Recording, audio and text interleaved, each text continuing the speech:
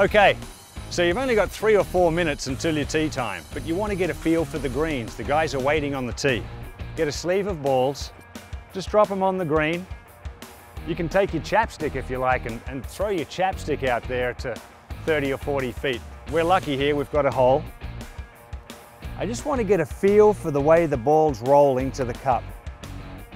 So I'm going to watch it all the way and get a feel for the speed.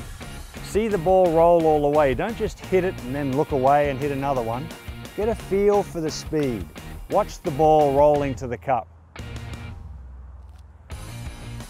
It's really important that you train your eye to see and feel the speed of the greens. Watching it, oh, I got lucky there, but it really makes a difference. See the ball roll the whole way.